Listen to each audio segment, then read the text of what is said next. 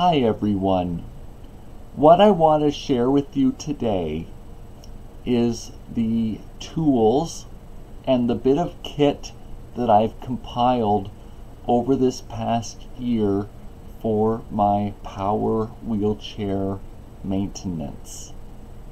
That is to say, I have these tools here, so if I have a breakdown and I need help from a friend to get the wheelchair fixed immediately, like not paying the overnight or evening premium, as well as during holidays when you would pay a premium for a service call, I can have a friend come over, and using the manual on the internet, a basic repair can be completed without spending an excessive amount of money.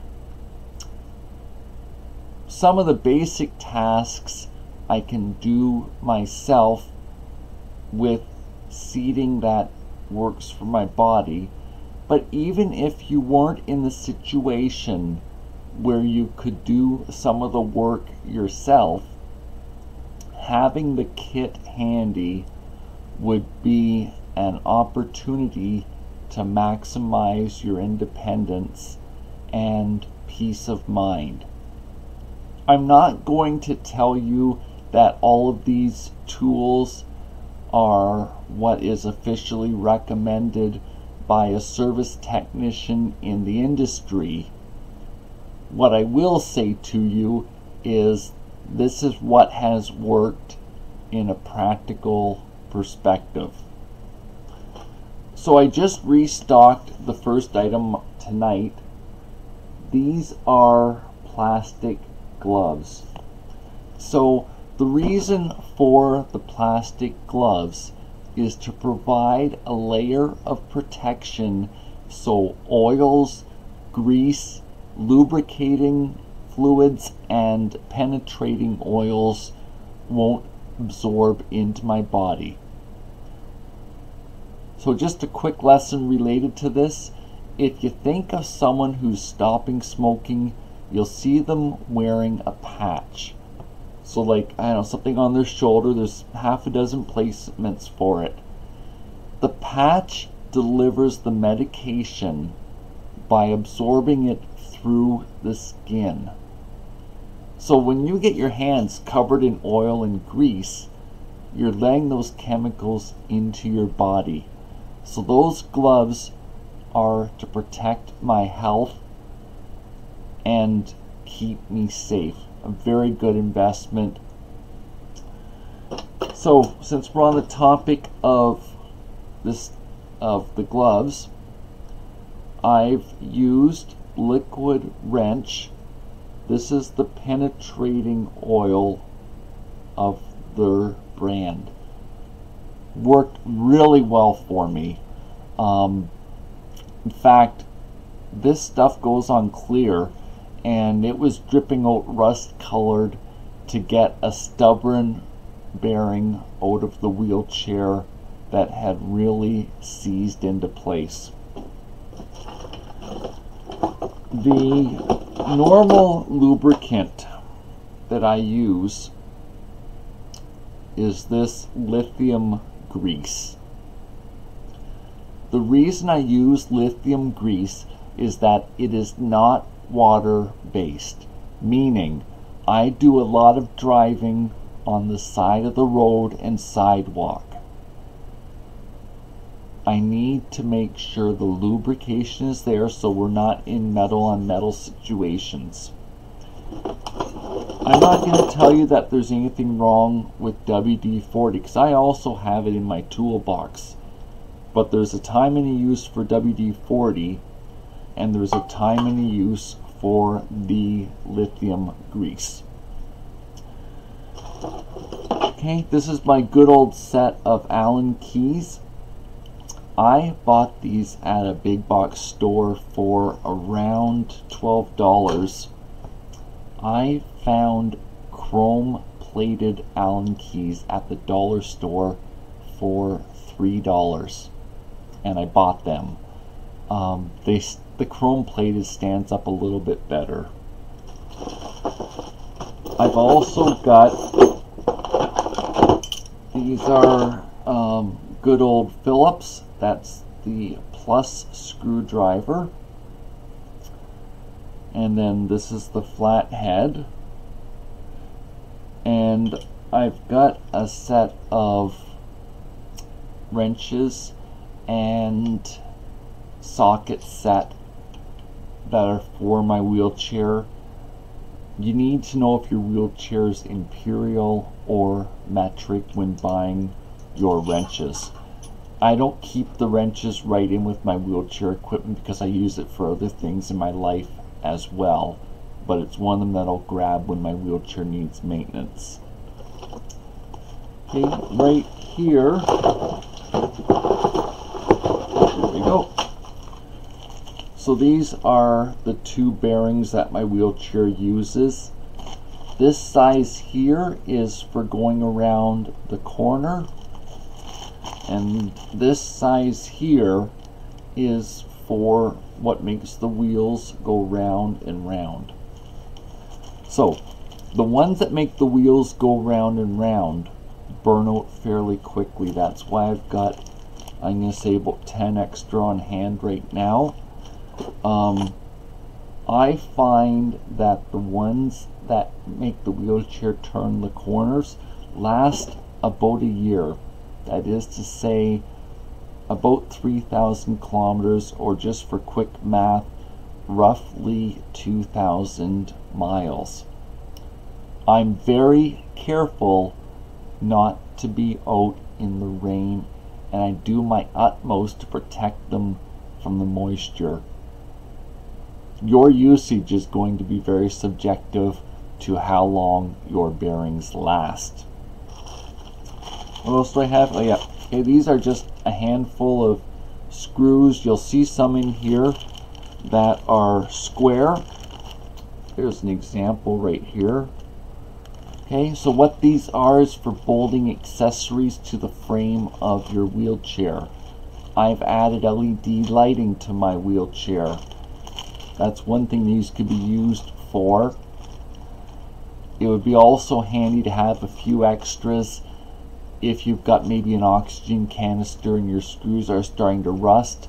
You could go and replace them before it's going to be a chore to do it because of rust, you know, really taking a hold like it does as it advances.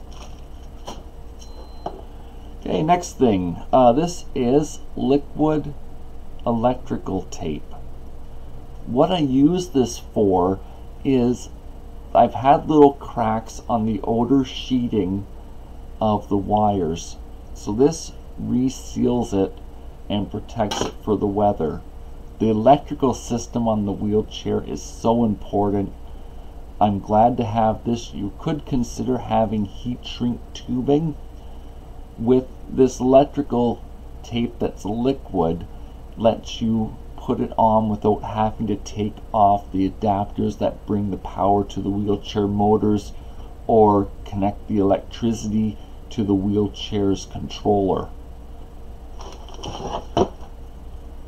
Large screwdriver. Why do I have it? It's because it's what makes taking the bearings out of the little wheels, you know, off of these guys, so easy. You know, just kind of in and fish it out and it's out again. The wheel bearings aren't press fit. I have a rubber hammer as well. Yeah, here's my rubber hammer. It's right here. So I put them in with this and then I take it out with the large screwdriver. Now when you're working on the wheelchair wheels, you need to keep yourself safe. I have two of these. They're just 2x4 wood. You can see here that I've got one screw going in here and the other screw on the other side going in, so they're not going to separate unless they're taken out with a drill. This is to keep the wheelchair off the ground and safe. Really important that you don't get a crushing injury when you're doing maintenance on the wheelchair. An alternative option would be a hydraulic jack of some sort, like what you'd use on a car, that would kind of raise it up as you use the handle. I have an air-filled cushion on my wheelchair. It needs to be checked about once a month to make sure there's enough and correct air pressure. So this is what's used for it, and it's the same as blowing up an air mattress if you've ever gone camping. Tool brush, or toothbrush I mean, and you can see by how dirty this is how I clean the wheelchair. That is getting sand and grit off of the frame of it, off around the motors, and generally cleaning it. So I personally use vinegar and then, you know, in and brush it off and in, and just takes about half an hour. That toothbrush works really well. I'm doing some research to make a lithium battery for my wheelchair that I'm expecting to last 40 years. These are how I'm going to connect it when I make the charger, using likely what will be a solar panel charger. So I just have these on hand for when I'm ready to, as I continue to do my research and investigation. I've got these in my toolbox. What are these? It's chicken pie or shepherd's pie tins. I bought them at the dollar store. The baked-on plastic coating was coming off of the hubcaps on the wheelchair. For my specific wheelchair, it's structural. They're bolted directly to the wheelchair's axle. I don't want them going rusty, so I put paint stripper in those containers and then use the paint stripper to get the rest of the baked off coating off, and then I spray painted the tires, or the hubcaps, primer, because it's metal that had a little bit of the zinc missing from being galvanized, and then 4 layers of blue paint and 4 layers of clear coat. Turned out really well, looks extremely sharp. I'm not so concerned about the looks of it. I do care, and don't want to downplay that I care. The reason I spent the money was keeping my body safe. I would not have done it if there wasn't the risk of the hubcaps rusting and then causing the metal to fracture. Always handy to have are some cable ties. So I've got nice long ones, so it's easy to get them on. Then I just take scissors and cut them at whatever length is needed. These were also at the dollar store. I spent around $2 on them. Okay, so these are for my air-filled cushion. They're patches. So let's say I get a sewing needle into my cushion, it makes a hole, or a woodworking splitter. I can patch it myself and be up and running. All I need to do that is a water dunk test. So I physically can't do the dunk test myself, but it means having a friend come over, send them upstairs to the bathtub and put the cushion under water and let me know where the leak is. And when you have a leak in a Rojo cushion, it's quite obvious, and the air just comes streaming up, the air bubbles.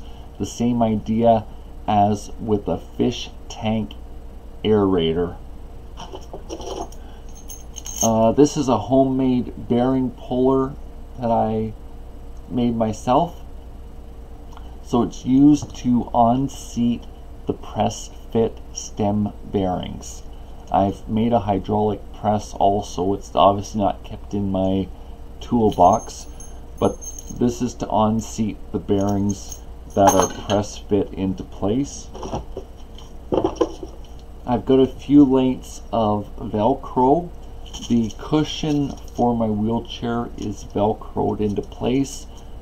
If it needs replacing, then I've got extra here. Oh yeah, here's another bag of assorting nuts bolts and washers.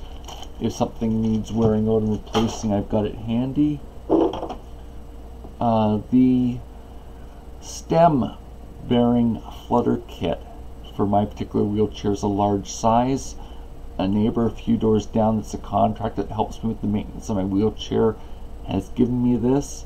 So if I need to make a quick adjustment to stop caster flutter, basically what looks like a fish tail flapping around, I've got this with me.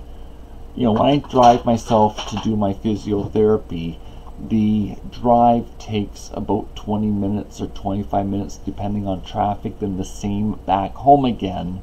It's a long time to be having the wheelchair have a wheel fluttering, so there is a stool there that I can make the quick adjustment.